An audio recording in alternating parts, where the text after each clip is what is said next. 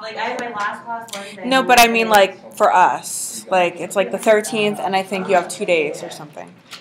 Okay. Well, where you're lucky is we're going to have no time to learn anything between the next exam and the final. So. Okay. The final will be shorter? Or, I mean, I will see what we can do here. Okay. So, welcome. Ooh. I wish someone had brought me a drink. Left it right there for me. Then I would have to trust that it was actually for me and not just left by the last person. Okay. So the exam is 5-6. Next week's recitation is review, which means Dr. Texel's class come to one of my recitations for review. And then after that, there's only one recitation left. So there'll be one more paper, one more quiz the following week. And then we're kind of done, which is crazy. Okay, so far, yes. How many recitation quizzes did you drop? One, you dropped one. No matter what, you drop one recitation quiz. Yeah. Is the quiz the week we have the exam going to be, are we having recitation that week? You mean the week that we have the final exam, or? No, next week. Like, are we having recitation that week for the quiz online? Oh. You're right. Did we like that? Should we take a Yes. vote? Yes. Uh-oh. There's a, should I do a poll? I think I could do polls on Blackboard. Maybe I'll do a poll. So I just got asked whether or not we're going to have in-class recitation or if we're going to do it online again like last time so that you guys can, you know, not stress about doing recitation on an exam day. And it seemed like there were mixed reviews to that. How about if you don't have it at all? Great. Yeah, I'll do a poll, and we'll see what happens. This is a democratic process. Can it be both? Can, like, people show up to the normal recitation if they want to do that? Or take it online. Okay, so I'm going to do a poll. And it's going to be, so the thing with the doing it online thing is some people didn't even do anything. Like, they didn't read the paper, they didn't take the quiz, they didn't do anything. And so they're not going to lose 10 points because it wasn't a physical recitation, but they then did lose the points for that quiz. So that's unfortunate, and I don't know if those people are like, please have it in class so I don't forget. So, I don't know. I'll do a poll. I'll see what happens. To be continued. Okay. This is what we've done so far. I'm not going to read through all of it, but the most recent thing we spoke about was just the major concepts of transcriptional regulation and post-transcriptional regulation. We talked a little bit about that. So post-transcriptional regulation means anything that happens after RNA is made, right? Because transcription makes RNA. Post-transcriptional, things that affect processing, things that affect stability of RNA, things that affect whether you're going to get translation, things that affect the function of the protein. We spoke about regulatory regions, so these are DNA sequences that are bound by activators or repressors and activate or repress transcription. These are also called sometimes enhancers. We also spoke about locus control regions, so this was the example with the globin genes and how the whole locus is regulated as one. We introduced the concept of repressors and co-repressors and activators and co-activators, and spoke about how they bind to DNA and gave some examples of common motifs, common DNA binding motifs in those proteins. And that's where we finished off the other day. Okay? So I did want to mention the concept of insulators. And so this is another DNA element. So we have these DNA elements that are these DNA sequences that bind to activators and repressors and regulate transcription. Then there's another kind of DNA element called an insulator. And it does exactly what it sounds like. It insulates that region so that you can kind of keep regulatory regions specific to certain genes. Because have you ever wondered how come if you've got these regulatory regions that are super far away from your transcriptional start site, how come they don't regulate some other gene?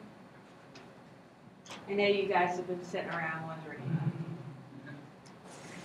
All right, so these kind of regions, they are involved in compartmentalizing a regulatory domain. So you might have gene A and gene B on the DNA like that, right? And so if you've got an enhancer that's smack in the middle, well, how do you know? And you know enhancers can be before or after a gene, right? They can be upstream or downstream from your transcriptional start site. Well, how do you know if this enhancer is for gene B or if this enhancer is for gene A, right? I know you guys have been thinking about that. So that's where these insulator elements come into play. And so they will kind of demarcate one kind of transcriptional, what is it called? A regulatory domain. So you might have your insulator and then you'll have your enhancer. And by being able to see that you've got this insulator element here, you'll know that this enhancer is most likely involved in regulation of gene B and not gene A. And then sometimes you'll also have these barrier sequences. And those sequences, well, it's another kind of insulator, and that kind of controls the spread of heterochromatin. Again, remember, we just talked about how heterochromatin is spread by this activity of these readers and writers that are reading the methylation and recruiting writers that methylate, kind of spread it along the chromatin. And so there's also got to be a way to kind of regulate that doesn't go further than it should go. And so that's another type of DNA sequence that controls that. So you've got insulator elements and you've got barrier sequences. And so, you're sitting here taking notes and thinking, and I didn't do a quiz last weekend, so you didn't read about this yet. I'm so sorry. But just kind of jot down insulator, barrier sequence, and then go look it up and read a little bit about it. So this could be useful if you're analyzing a genome again, because you've got all these sorts of sequences that are well characterized and bind to different types of proteins. And so if you're analyzing a newly sequenced genome, you can start to think about, you'll know your transcriptional start site, you know what that looks like, you know what your promoter looks like. You can know what different types of enhancer regions look like. And then you can also know what insulator elements look like, and you can start to kind of annotate your genome that way, so you can identify different units. Okay, so what did I say? Prevents enhancers and heterochromatin from running amok. I wrote that. Okay, so proteins, so you've got to think if there's a DNA element, something needs to be binding to it, right? You're all the way back there today. Around my world out of whack. Okay. Proteins are going to bind to anytime you have some kind of DNA sequence that's regulating something. So they'll bind to the insulators and directionally neutralize enhancers, meaning they're going to make sure that that enhancer only works in one direction and not in the other. So this is just looking at chromatin. And the red is PI staining. What is PI stain? What does it stand for? DNA. Pyrimidine iodine. Yeah. We talked about it when we were talking about analyzing S phase and analyzing cell cycle by flow cytometry by looking at DNA quantity. It's not limited, it's really just a DNA stain, right? And it's orange. And so then the green is BEAF, which is an insulator protein that binds one of these insulator elements. And so you can see these are regions here that are bound by this insulator protein. So you can stain those things and visualize them. Yes? Sorry. When you say that those barrier insulators prevent the DNA from running, prevent the DNA elements from running amok. No, you said it prevents the enhancers and heterochromatin from running amok. Can you break that down for me? So, do you mean that it's available and open for So remember, so ask yourself, what is an enhancer? Right? An enhancer is some kind of DNA sequence that a protein binds to that is going to help regulate transcription, right? And so if an enhancer is present smack between two genes, how do you know which gene is enhancing, right? Is it just non-specific? No, these are very specific. Each gene is regulated, gene expression is regulated in a very specific manner, right? And so if there's an enhancer here, it must be for one gene or the other. It's likely not for both. And so this insulator element is present. This is another sequence that's going to kind of prevent this kind of non-specific activity of this enhancer to activate the wrong gene or repress the wrong gene. Okay, so that's what I mean by running amok. It's like out of control. Yes. Is it kind of like a partition? Like a partition. It's a way to kind of, yes, it's a way to kind of partition. I don't want to call it a transcriptional unit, but maybe I will call it a transcriptional unit. Because if a transcriptional unit is all the DNA sequence that's bound by regulators, plus the coding sequence, plus the poly A signal, and any other 5' 3' untranslated regions, then you can say it kind of demarcates either side. Is there a way to localize it? Can you see that? A way to localize, a way to kind of like segregate or compartmentalize each unit, each kind of regulatory unit. Yeah. I'm trying to make sure I get it. Yeah, so with insulators are saying that the sequence, so protein has to bind on whenever it forces to its job. Like, Yeah, so anytime, exactly. So insulator, it's a sequence, but yes, a protein actually binds to it to do its job. It's not just like that the sequence is there, there's actually a protein that binds. Same with the barrier sequences. Okay, and so this was the example of the insulator protein that binds to the insulator sequence and acts to insulate that enhancer or insulate that gene. Okay. Okay, regulation of gene expression. So we want to start looking for common themes, right? So I'm going to give you some examples. Look for the common themes in terms of how gene expression is regulated. It's kind of all the same. And see if you can kind of pull that out from these. Okay, so in bacteria, you've got the concept of the operon, right? These are genes involved in one cellular function. So, for example, lactose metabolism, right? That's one cellular function that might require multiple genes. And they're organized into an operon, and they're regulated at one location. And you'll have your promoter that's going to bind to RNA polymerase, and you'll have an operator that's going to bind to a repressor.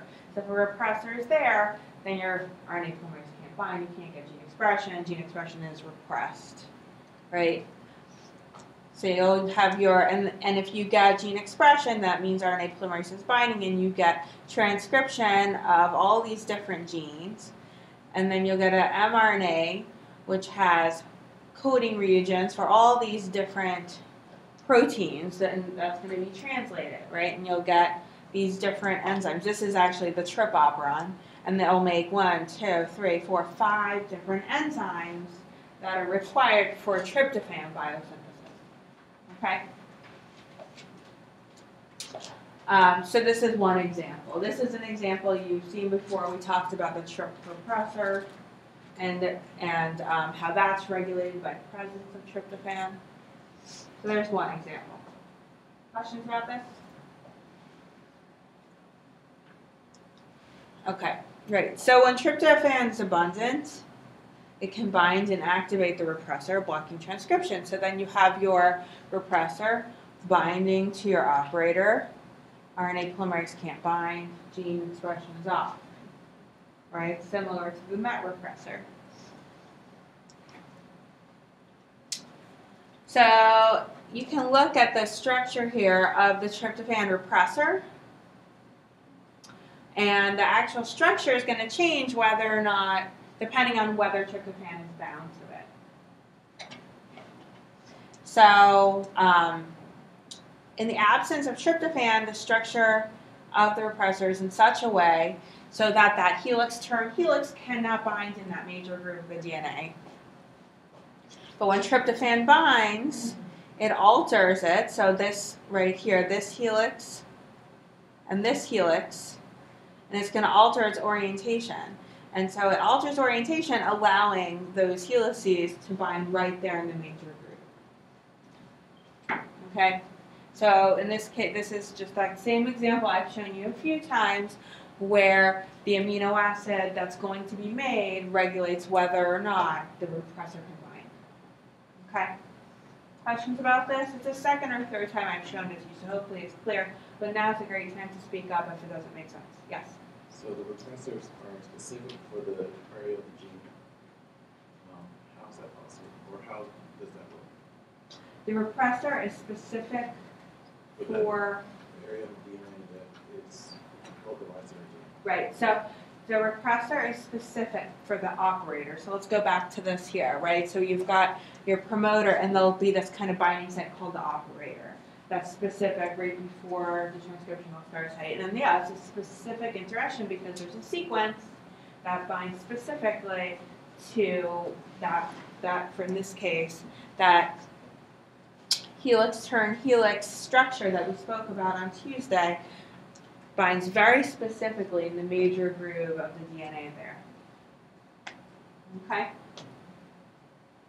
And so that's why the TRP repressor represses the genes involved in tryptophan biosynthesis and not in methionine biosynthesis. That'll have its own MET repressor, which is going to have a different, slightly different structure that binds to a slightly different sequence and is going to specifically repress that gene or that operon. Make sense? Questions? Good. Okay. So, again, I'm going to bring up the concepts of negative and positive regulation. This confuses people. It really comes down to the fact negative regulation turns things off, positive regulation turns things on. Repressors block transcription, negative regulation. Activators activate transcription by promoting RNA polymerase activity, positive regulation. For whatever reason, this is always very confusing for students, so I'm just pointing it out that you might need to take a minute to think about it. And so here are just a few examples of negative and positive regulation right out of the textbook. Right, so you can have a repressor that binds and keeps transcription off. In both cases, your repressor is binding and keeping transcription off. It's just how that repressor is regulated that's going to determine whether it binds or not. But anytime a repressor is binding and keeping transcription off, that's an example of negative regulation. In one case, addition of a ligand might remove the repressor. In another case, addition of a ligand to the repressor might allow for binding. But either way, if the repressor is binding to the operator and transcription is off, it's negative regulation because off is off. Yeah. So would you say it's off because the repressor protein makes it difficult for RNA polymerase to bind? Right. It can't bind, right? Exactly. The reason transcription is off is because the repressor is blocking the binding site for RNA polymerase. It cannot bind. It's as simple as that. Exactly. Positive regulation is when there's some kind of activator that's helping to recruit RNA polymerase and that's promoting gene expression. There could be different ways that this happens, but either way, anytime you have an activator that's going to recruit RNA polymerase and gene expression is going to be on, that's going to be positive regulation. So in this case, you could have a a ligand that's going to bind to it and kick the activator off, or you can have a ligand that's going to bind that's going to allow for binding of your repressor, but not repressor activator. But either way, anytime an activator is bound and it can recruit RNA polymerase, you have transcription on. So this can be as complicated or as simple as you want to make it. But just remember, repressor bound, no transcription, negative regulation. Activator bound, recruit RNA polymerase, gene expression, positive regulation. Okay? Questions about this? I think over the years I've figured out how to break it down simply, hopefully.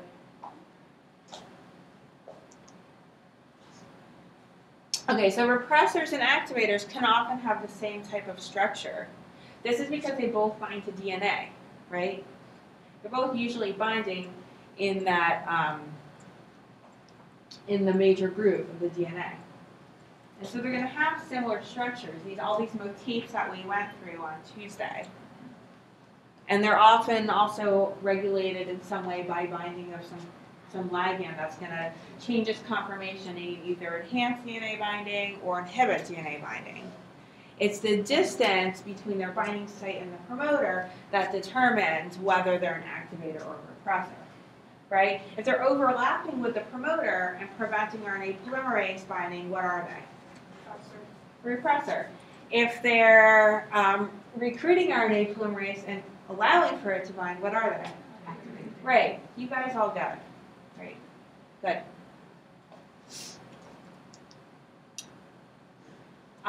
So some gene regulatory proteins can act as repressors or activators depending on where they bind, what I just said. So bacteriophage lambda repressor is an example. So the only difference is, so you can have a repressor, it's called a repressor, but depending on where it binds determines whether or not it acts as an activator or a repressor. So in this case, you're recruiting RNA polymerase and you're actually activating transcription by the repressor. But if it binds to a different region where the operator is overlapping with the promoter, then it's going to prevent RNA polymerase from binding. So this is just reiterating what I said. And it was probably the reason it's called a repressor is because it was probably identified first as a repressor. Yes? Well, I was thinking, so you're saying the repressor can allow activation? Yeah, so exactly. So I don't want you to come, so this is like a purposefully complicated one because it's called the lambda repressor, probably because historically it's probably identified as a repressor, but I don't want you to get bogged down with so much as to what it's called as to more of where is it binding. So if it overlaps with the promoter and it prevents RNA polymerase from binding, then it's going to be acting as a repressor and keeping transcription off. Whereas if it is binding in a location where, see here you can see they have the operator next to the promoter, so it's not interfering, right? And it's actually recruiting. And in this case, you have your operator overlapping with your promoter. So it's actually interfering with the recruitment of RNA polymerase, and there it's acting as a repressor. Okay? So think of just keep in your mind that concept of it has to do with the location, the proximity to the promoter. Okay, any questions? Okay. Yeah, sorry, just a second. Okay, so if we're trying to figure out if it's activating or repressing, you want to ask first where it's located and whether or not the DNA, whether or not the polymerase is active or inactive. What the question is, will polymerase be recruited or not? Okay. Yeah. And so if it's blocking the promoter, then RNA polymerase can't be recruited because RNA polymerase is recruited to the promoter. So that's when they overlap. Right. Okay. Okay. How many people we have here today? Like 20? Do you believe there's something like close to 90 people in this class? Yeah, register. So, Yeah. Oh yeah, like I've had one drop. Only one drop. Or withdraw. withdrawal, that's what it's called. I rarely ever get people withdrawing, just people stop coming because they know they can come on the lecture as being recorded. I know it looks like people are like freaking out and withdrawing left and right. No. They're all coming to recitation. They know they'll be in trouble if they don't. And the exam. Oh, right, and the exams, so like notice when the exams, on those exam days, there's nowhere to sit. Right? It's funny. Okay. So the lac operon is an example of gene expression regulated by an activator and a repressor. Because there's kind of two criteria here. So who's learned the lac operon? I've asked this before. Yeah. This is one of those things that was always so complicated to me, but then eventually it became very simple. But there's two things kind of being sensed here. One is the presence of glucose, because glucose is preferred. This bacteria, this is an E. coli bacteria, rather eat glucose than lactose. And so it doesn't want to make any of the genes required for lactose metabolism if glucose is there, because it'd rather use the glucose. And so then also it's got to be sensing lactose presence, because you don't want to make genes for lactose metabolism if there's no lactose, because that would be silly too. Yes. Well, we learned that it likes glucose better because it takes less energy to make it break down. Okay, it likes glucose better because it takes less energy to break it down. There you go. I like that. When there's like, you can have a reason for things, it makes you remember them. Good. Okay. So, so in this case, so you'll have this cap, and cap is going to bind and activate expression of the lac operon. And then you also have the lac repressor, which is going to, that's you've got your activator, and you've got your repressor, which is your lac repressor. And so cap can only bind when there's no glucose present, because when there's no glucose present, cyclic AMP goes up. And so remember we talked about how you can have these ligands that will bind to activators and repressors and control whether or not they can bind to the DNA. Well, in this case, if cyclic AMP needs to bind in the absence of glucose to allow cap to bind to the cap binding site, which is an activator binding site. And so that only happens in the absence of glucose. And then the repressor only binds in the absence of lactose. So when lactose is present, it's going to bind to the repressor and release it. Okay? And so you can see here, only in the ideal situation where there's no glucose, right? So you've got cap bound, so your activator is present, it's bound, it can recruit RNA polymerase, and you've got lactose present, so your repressor's gone, do you actually get recruitment of RNA polymerase and gene expression. So that's like your more complex, but very well characterized example of gene expression regulated by an activator and a repressor. Yeah? I'm still kind of confused. Why on the bottom? Why are the top and the bottom not opposite? Why are the top and bottom not opposite? You see what I'm saying? Okay, so right here, there is glucose. I'll go through them all, and you tell me what you think. Okay. So here you have glucose, which means there's no cyclic AMP, because that's only produced in the absence of glucose. And so cap can't bind. So nothing's binding there. So there's no activator binding, so you can't get recruitment of RNA polymerase. Okay? And you have lactose present. So it's binding to the repressor, and repressor can't bind. So even though you're not repressed, you also can't recruit RNA polymerase because your activator's not there. Okay? So you get gene expression off. In this situation, there's no lactose, there is glucose, So in reality, why would you want to do lactose metabolism in the absence of lactose and when your favorite glucose is present? There's no activator able to bind, plus your repressor's bound. So you're repressed.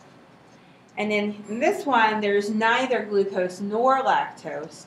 So even though you need something, there's nothing to metabolize. There's no lactose to metabolize, so why are you going to make your genes for lactose metabolism? And so you're going to have your repressor bound because there's no lactose to bind to the repressor to release it. And there's no glucose, so you have cyclic AMP, your activator's recruited, but your repressor's still in the way. And then it's only in the ideal no glucose, yes lactose, that they all kind of work out together so that your cyclic AMP is bound to your cap, your activator, combined to that cap binding site, and there's no repressor bound because there is lactose, so it's able to bind to the repressor to release it. Okay? And then you have then that can recruit RNA polymerase and you get gene expression. So if you slow yourself down and kind of work your way through it, it kind of all makes sense. Yes? Okay, so would this be a negative feedback loop? Because you're trying to synthesize for lactose, right? But at the same time, you need lactose to bind to your repressor in order for gene expression to occur. Well, so the question was, is this negative feedback? Negative feedback is turning something off. So I see what you're saying. So positive feedback is turning something on. So that's when the presence of something that's made turns something on. So I can see where you're going because there is some kind of feedback, because what's really happening is you're sensing something. You're sensing lactose in the environment. So it's not actually feeding back, because usually when you talk about feedback, it's some gene that's being expressed that's turning itself back on. But here lactose isn't being expressed, it's just present. But there is this kind of sensing going on where the lactose presence is what's releasing your repressor, right? Allowing RNA polymerase to actually bind, because there's no repressor in the way. Questions? I hear some conversation. No? Any other questions? I remember when I used to teach microbiology, I would teach this, and this always killed anyone. But I don't know that I learned it very well until I taught microbiology. So you guys should always teach. You should all teach microbiology so you can learn lactose really well, or just teach it to each other, and then you'll really know it.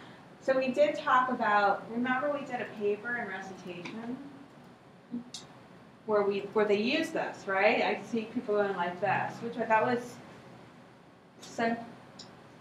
centromere, right? They were chromosome segregation, and they were labeling the centromeres, and they actually engineered the lac repressor binding sites. Remember that? Right near the centromere. And then they had this lac repressor that was GFP tagged, and that was the way that they kind of followed the chromosomes. Maybe I should have taught this first. Yeah, and that's just using something that's known as experimentally. That whole thing had nothing to do with the lactose. They were just using the fact that the repressor binds to the operator to label chromosomes. Smart people out there. Okay, shall I move on? Okay, so we're talking about gene regulatory proteins. So they combine DNA elements that are far from the promoter and interact through looping out of the DNA. And we talked about this in recitation with mediator. Also, this happens in bacteria also. And this is just where you can think about it as there has to be a certain distance between your promoter and this enhancer region for that looping out to occur. If they're too close together, they can't actually loop out. So this is kind of an example, because you're limited by the flexibility of the DNA, right? So if you're only 100 base pairs apart, then you can't actually loop out. Whereas when you're much further apart, you can loop out. That's just kind of logical to think about. So there's a gene regulatory protein in bacteria. That almost made me want to go to sleep. Was that like a lullaby song?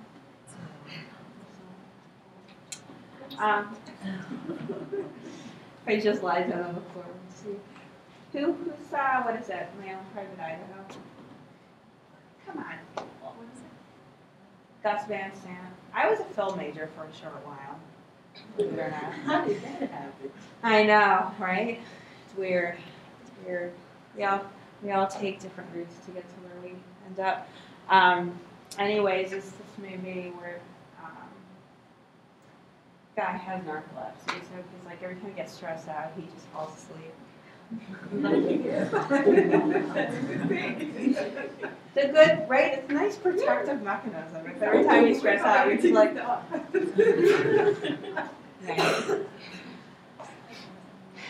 Good thing I don't have narcolepsy. I always joke that my husband does, because he sits down for 2 seconds, he's out. Yeah, when my son was born, they had to wake him up. They did. Yeah. I remember the doctor was like, should we wake him up? I'm like, I guess. After twins, like you have one more. Should we wake up Dad? Anyways, so in bacteria, there's this gene regulatory protein called NTRC, which activates transcription from a distance by looping out and directly activating RNA polymerase, exactly like this, loops out, direct activation of RNA polymerase, gene expression. And so there's actually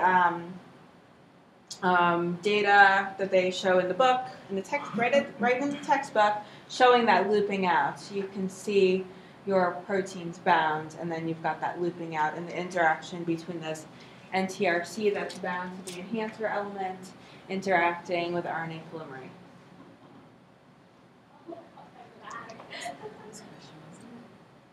What did the quiz question?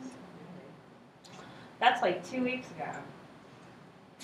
Yeah, I can't remember yesterday. Huh? What is looping out? It's just literally that looping. So it's like there's this whole conversation we're having about how you can have these enhancer regions far from the promoter, yet they still activate gene expression or have an effect on gene expression. And so the way it happens is they kind of loop out and bend around, kind of like when we talked about mediator, this also happens in bacteria. There's no mediator, but you'll have this kind of direct interaction between some gene regulatory protein and RNA polymerase that's encouraging activity of RNA polymerase. Yep. This might be backtracking, but do you remember last section we talked about, was it activators and repressors that can bind to the side of the DNA? Mm-hmm. Oh, okay. So when you have a picture like this, it could be from the side, technically. Okay, so you're talking about, we just spent a whole lecture on how these activators and repressors are binding basically in the major groove of DNA. That's what they're doing. That's what this is doing. This is just not showing this is showing the artist's interpretation, the very simple graphic designer drew a line. But if you looked at the actual structure of these bound, you would see some sort of helix or beta strands or something kind of sitting right there into in that major groove usually. Yeah. So you can almost always assume with proteins that bind DNA, something's kind of sticking in to the major groove and interacting with the bases that way. Yeah. And this qualifies for every enhancer? No. It's hard to make a rule, like all enhancers would result in looping out, but this, I think, is a fairly common mechanism. Yeah. Yeah, and those proteins, they don't open up the DNA. DNA is never opened up by enhancers or not enhancers, activators or repressors.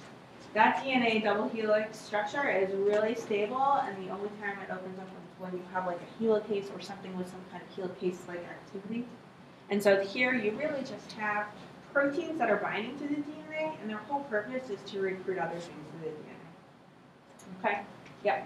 Does this not have a mediator who doesn't have the general transcription Is there no mediator because there's no general transcription factors? Yeah, so this is in bacteria, so it's a much more simple system of just an activator recruiting RNA polymerase. Yeah, mediators, yeah, so you can see already eukaryotic cells much more complicated, many more proteins.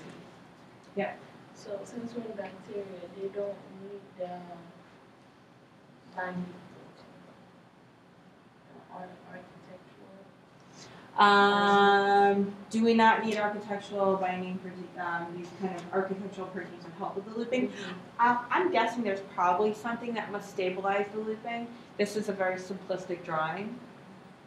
Yeah, I'm not 100% sure though. Okay. How are we doing? Oh, we're doing good. Okay. So back to the sigma factors. This is kind of where we started, right? So there's different sigma factors that help to determine where RNA polymerase is going to be recruited to, right? So bacteria are actually regulating their RNA polymerase activity through use of different sigma factors. And so it's just showing that there's these different sigma factors that regulate different genes. And so if you have one sigma factor, you're going to activate a certain subset of genes. For example, sigma 32 is going to activate genes induced by heat shock. So what can you say about DNA elements that are bound by sigma 32? Can you make any sort of generalization about them?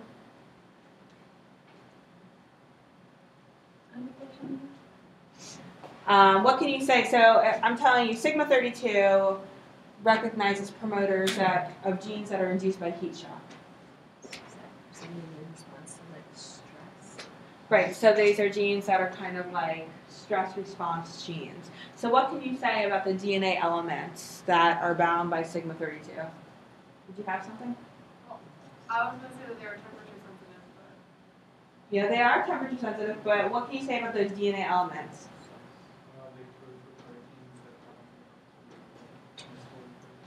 Okay, you guys are going in the wrong direction, which means my question is bad. I'm telling from the answers that you guys are like over here. You're in the outfield, and I'm like at home base. I don't know anything about baseball. Yeah. So this gene is inducing. Right, so these genes are all induced. And that means that, when there's heat shock, then you get increase in the expression of sigma 32, and it's going to recruit RNA polymerase to a subset of promoters of genes that respond to heat shock. And I'm asking you, those promoters, those DNA sequences that are bound by sigma 32, if you can make some kind of generalized statement about them, what would you say? Yeah. Are they conserved in a very specific, I don't know, crazy, it's not like, all these proteins can just bind sigma 32, they have a very specific, and then at a certain time, that's when they'll start transcription. It's not or they're not really needed for certain things.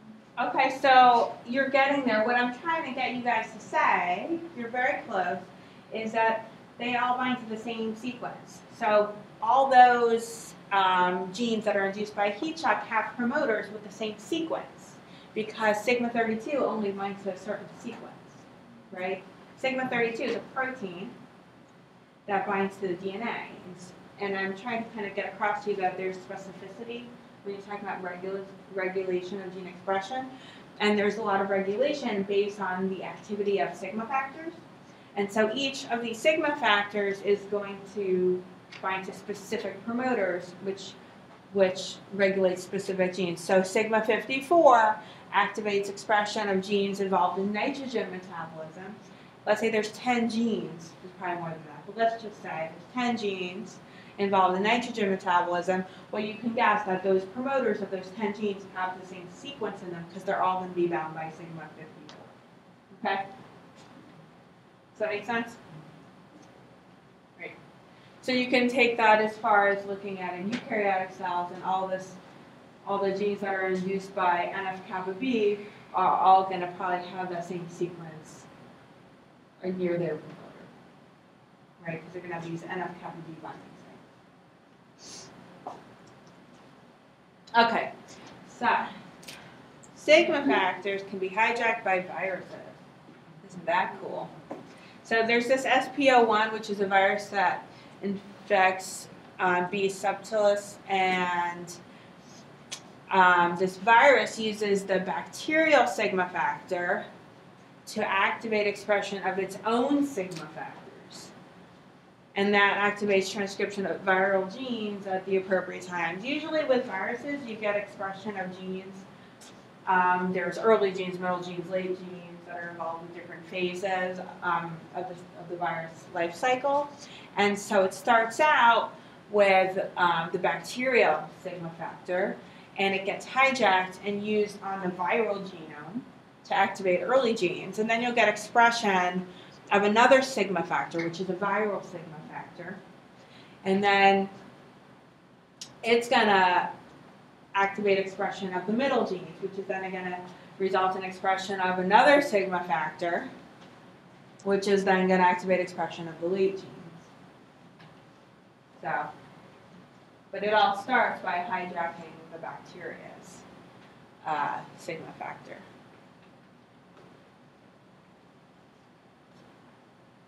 So after like doing this, making these virus sigma factors, is it bacterial sigma factors are gone? They're like are being replaced by virus sigma factors? Like once they do their job, like once they get them to do their job, like make these like virus, and then just like move them off the wall.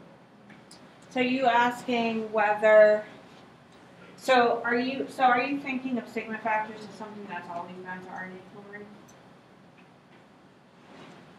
I'm just trying to gauge the angle that you're coming from. So you're asking whether What's happening when the poison does its job? Is it doing its job? so once the sigma factor and the RNA polymerase activate gene expression, what's going to happen? That's what you're saying?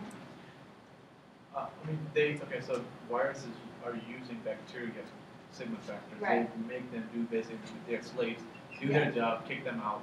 Right. And like they do kick them out and then start using their own sigma Yeah. factors.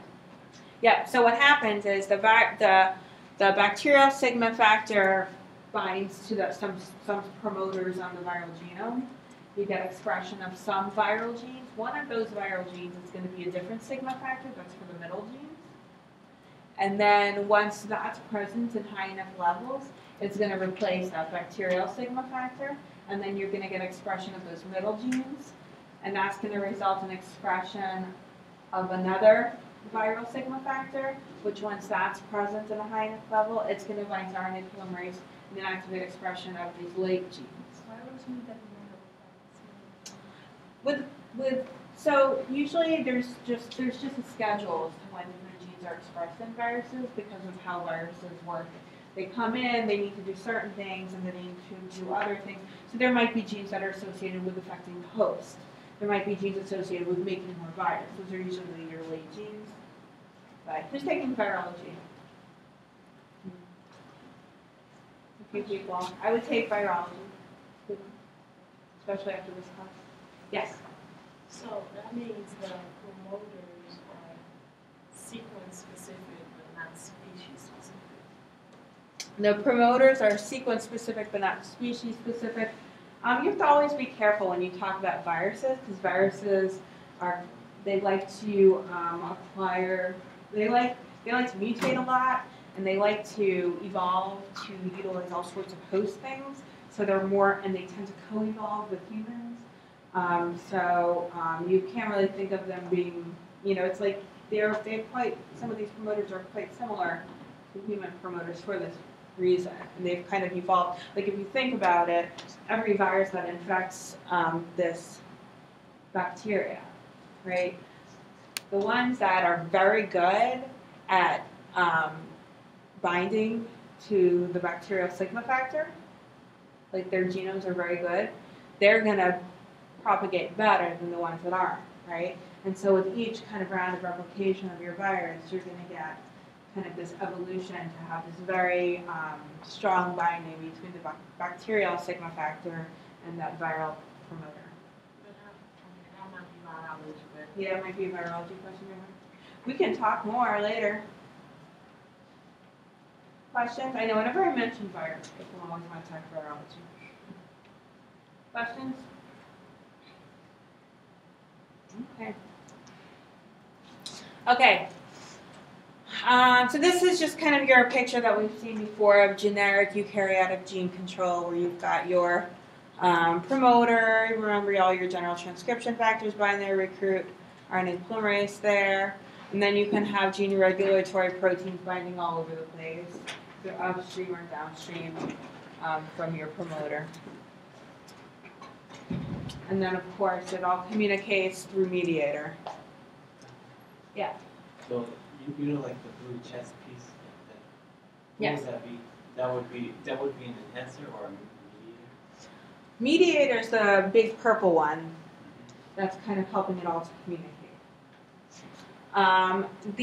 The blue chest piece, or any of these, are all gene regulatory proteins. And depending on how they're binding and what they're doing, they might activate or inhibit transcription. Oh, and in the region that they're binding to? Is Those are regulatory regions, or we call them enhancers usually when they recruit activators. Yep. Can you explain what a mediator truly is?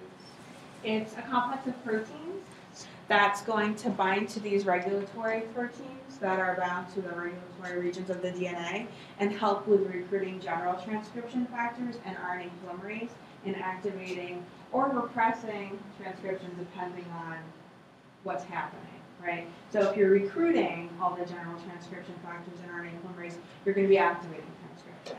If you're inhibiting recruitment of RNA polymerase and all the general transcription factors, you're going to be repressing transcription. Good? So mediator can directly enhance transcription rate. It's not like OX. Yeah. And it can produce and inhibit proteins. Right. So mediator is really helping with that communication between those distant elements and regulatory proteins and the promoter. That's really what mediator is doing. And so it just depends on whether or not RNA polymerase gets recruited or not, whether or not gene expression is going to happen. Okay? And so we're going to go a little bit more in depth into this. Any other questions?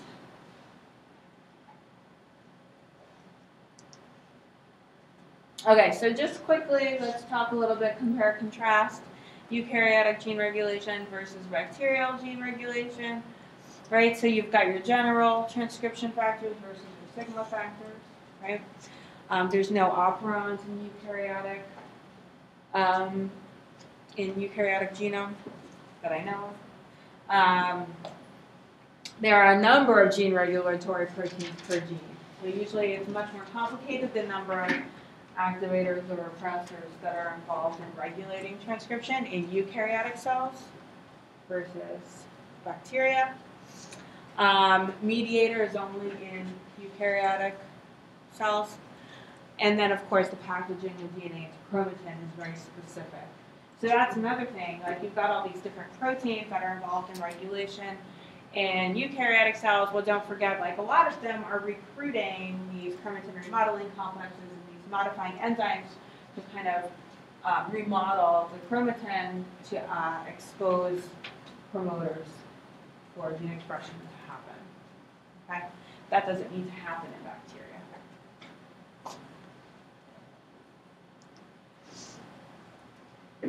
Okay, so this actually relates directly to the paper we did this week and last week in recitation, right? So we were looking at an activator in yeast, right?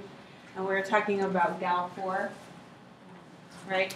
So this is an activator. So eukaryotic activators are modular. They usually have a DNA binding domain, right? And so this is just the domain of Gal4 that binds to DNA. And then they usually have an activation domain, which is going to interact with general transcription factors and RNA polymerase. And so that's kind of general. So what we did in this paper this week, what did they do? They kind of cut apart this activator and they kept the GAL4 DNA binding domain, and then they put some viral activation domain for their purposes.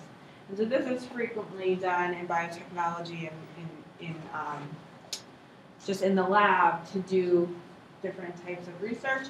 So I'm going to give you an example of the yeast-2 hybrid and how you're kind of using this GAL4 protein and Frankensteining it in order to analyze protein-protein interactions. And we'll talk about that in a minute. But this protein, this GAL4 protein, normally it binds to DNA and then it interacts with general transcription factors, RNA polymerase, and then you get gene expression. That's how it works. If you change it and you cut off the DNA binding domain, is it going to activate gene expression? No, because it can't bind to the GAL4 binding site. But if you cut that out and you put in one that matches the one that they put, so they decided to make a chimera, which is GAL4 activation domain bound to Lex A DNA binding domain. Well, then if you engineer in the sequence for binding to Lex A, then you're going to get gene expression again. So you can actually use this a lot just in research. Okay. So what do I mean? So this is a yeast-2 hybrid.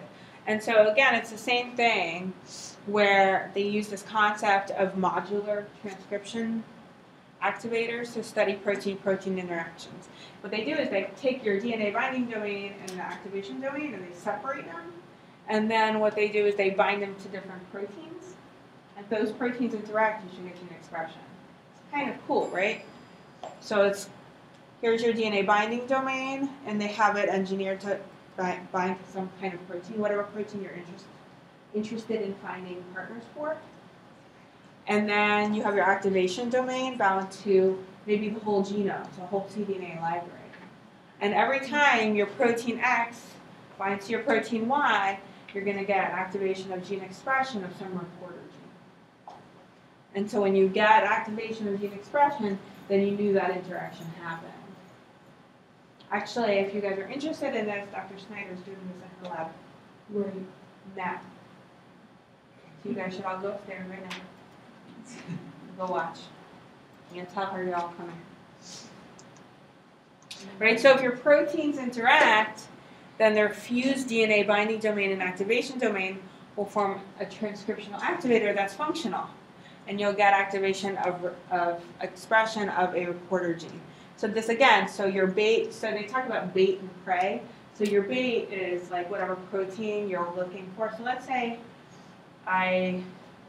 someone give me, what's your favorite protein? I always ask this and everyone looks at me like I'm funny. Someone give me your favorite protein? G protein? Okay.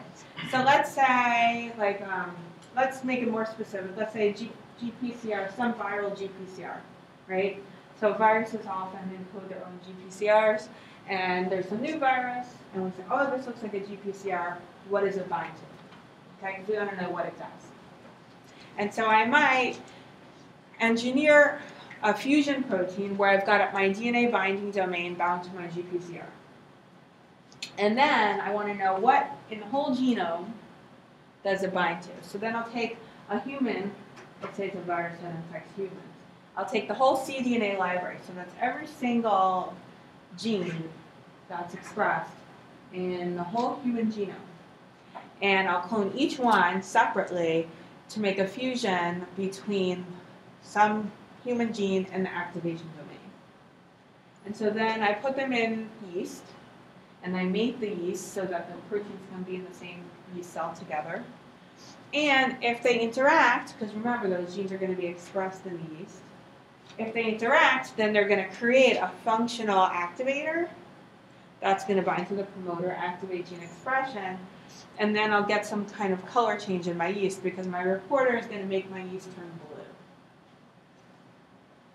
And so every single one, and then I know what I've plated where. So all my cells that turn blue, I know my two proteins interact, and so then I'll say, oh look, I know this GPCR from this new virus loves to bind to MAP kinase, or I don't know. That never really happens, does it? Let's just say, for fun. And so then I can start doing research and studying, well, what's the effect of the cell? How does this virus affect the cell? And study some mechanism of how this virus signals. So I'm gonna have you guys, we're gonna end with a little think about it yourself kind of with your friends question, okay? So you're studying the CMV, effect of cytomegalovirus, CMV, the effect on its immune response, on your immune response. So it appears that CMV is downregulating some gene X. You don't know what it is, but it's a super important gene that's vital for all things important in the world. Very important. The virus is downregulating it, meaning decreasing its expression, and you want to know why and how this is happening. And you suspect that the CMV gene A is responsible, but have no idea what it's doing. So you decide to use a yeast 2 hybrid assay because you're like, well, if I can find out what gene A is binding to, maybe I can start to come up with a mechanism for how gene X is being downregulated. And so you make your bait, which is CMV gene A, on the plasmid in yeast, which is going to be bound to the DNA binding domain. And then you make your prey, which is the whole human genome, all of the cDNA in the human genome, on individual plasmids, one gene per yeast. You're going to make the yeast grow it on selective media, and you're going to look for your color gene that indicates, well, whatever. So I want you guys to talk about it and try to see if you can understand how this works. And tell me, if you get this color change, what does it mean? Okay, so take a minute just to think, discuss. I'll circulate to make sure people understand, and then we'll see what you think.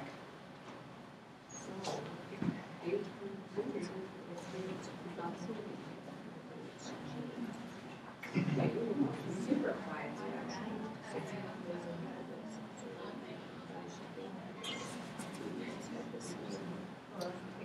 I guess they go as we express.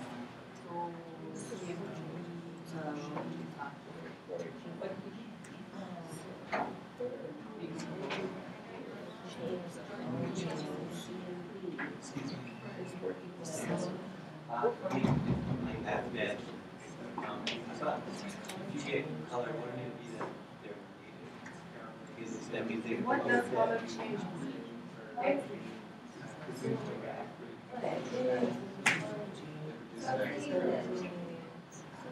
It's not that. There's something in this CMV is reactive to something in this. Let's see, the question is this CMV down-regulated? That's if we have a role in the yes, that's what I think, because it's not, that's not working because the CMV down-regulated, isn't it? Is it first line? I don't know, that's what my But CMV is gene X. So once you get And what does that do, CMV? What does it do? Down-regulate gene X. I don't know. I didn't get it. I'll make you wait. Sorry.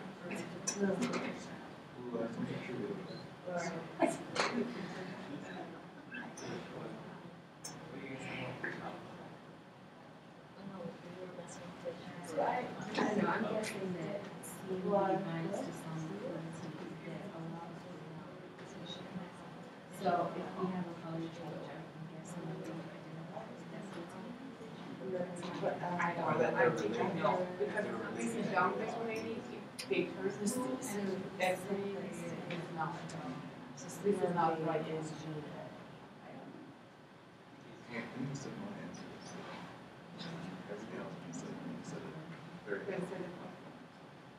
So, who's the expression?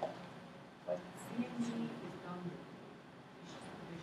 Okay, so I think I explained this in a way that confused people. because I just got an interesting answer that made me think, okay, I missed something. So the key here is you can't answer with this experiment exactly how gene X is being downregulated. All you can do is find out what gene A binds to. Because what you're doing is basically reconstructing a functional activator. And if you get that functional activator, then you're going to get expression of your gene and then your color change. And so by knowing which cDNA is in which yeast cell and which ones turn blue, you can say, oh, cDNA, kinase A binds to gene A, or cDNA ubiquitin ligase B binds to gene A. And then you'll end up with this list of candidate genes that are affected, and then you go and you validate and start to say, oh, okay, once you validate that they bind, you can start to look at the function, and then look at effects on gene expression. Yes? So it's able to tell you like which gene is affected or related. You can tell which proteins interact. That's it. Because this kind of goes back to what you're really doing here is you've got your activator protein, but you've chopped it in half. And the only way it's going to come back together and get the part that binds the DNA and the part that interacts with the RNA polymerase is if the two proteins that you've engineered attached to them bind to each other. Any questions about this? I have one question, Mark. Over here we are saying CMV is non-regulated gene X. Yeah. That means if it works, we shouldn't have it grow. No, so gene X has nothing to do with this. Oh. Yeah, because your big question, your overall question is that CMV is down-regulating gene X. But you don't know why or how. But you suspect that gene A is involved, and you have no idea what the mechanism is. And so the easiest way to start to figure out a mechanism is to say, well, what proteins does gene A bind to? Yeah. So what does the color change? So who wants to answer? What does the color change mean? Yeah, it means there's an interaction. It means that gene A, which is your bait, is binding to one of your proteins from your cDNA library. Because then that makes a functional activator.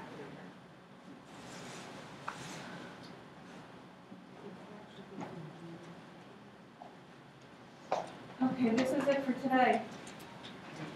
Have a good one, guys. Feel free to ask me about this further. So we do have recitation on Tuesday, right? We have recitation next week. It's review.